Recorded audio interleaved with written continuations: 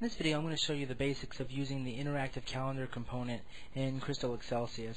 And you use this component when you have data that is day-oriented or oriented towards calendar days. So for example, I've got this particular data set that shows me for each day how many units each of my sales reps have sold. And this is the raw data, and I went ahead and made up a little space here in yellow for the actual input of the calendar component. It's important to remember that the output of the calendar component is always a simple date. It's either a date, a day, a year, or a month. It doesn't actually work as a selector component. It simply outputs one particular variable. In this case, I want the date to come out. When the date comes out, I've got these gray boxes here, and these are all VLOOKUP formulas, right? So what I've got here is a situation where I'm looking up this particular date from this table for the second column. You see the column is 2. Now for the second gray box, I've got the same thing. Look up this date from this table where the column is 3. So that's the third column in. So on and so forth. So the idea is when you select a date from the calendar component, let's just say we selected August 31st, it'll plop it right here in this particular cell that we're going to identify, and all these other cells will change based on the value here. That's the gist of it. So let's go ahead and start this up. I've gone ahead and I've imported my model, and I'm going to go to the other category and select the interactive calendar. And once you have that on there, you can go ahead and configure it. So let's double click on the calendar component to bring out the properties window, and let's do a little bit of configuring. Now the first thing you'll notice here is title. That's pretty much self-explanatory. You type in whatever you want or link it to a cell. That's fine.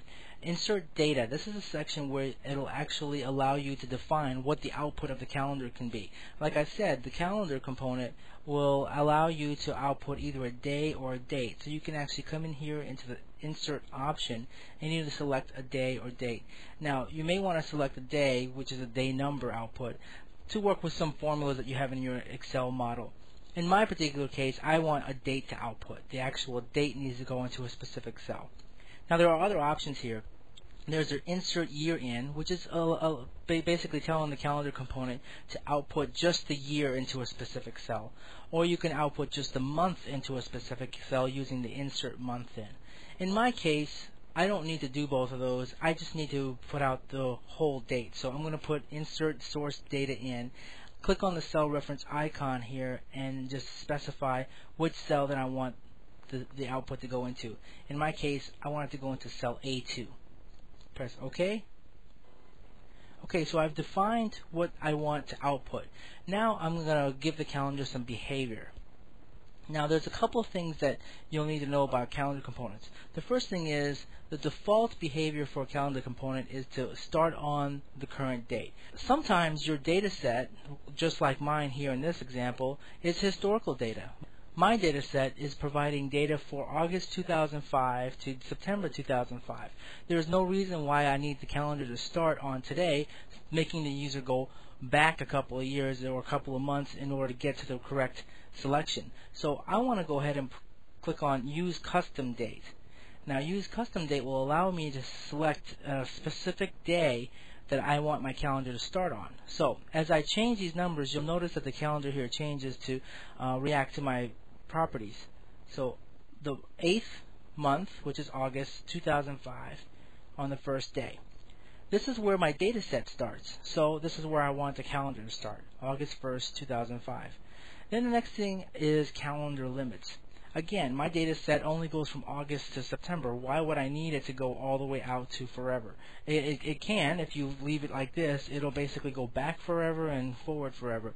So let's just go ahead and click on this, and start month here is August 2005, and then end month is September 2005.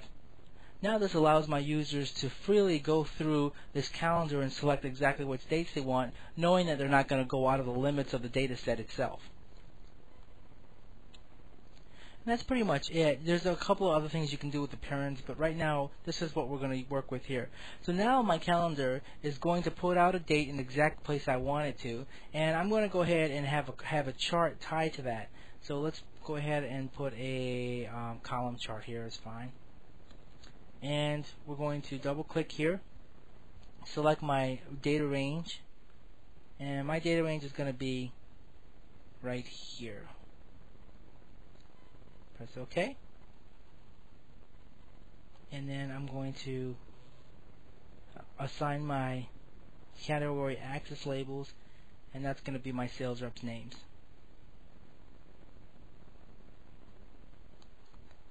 Okay, perfect. Now let's go ahead and preview this.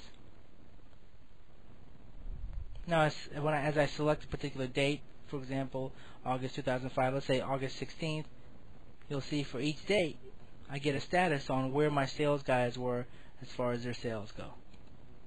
And I can go to September, but I can't go any further than that because I've set my limits. And again, I can go back to August, but I can't go any further than that because I've set my limits there too. So this is a very basic example of how you can use the calendar component to report on daily information.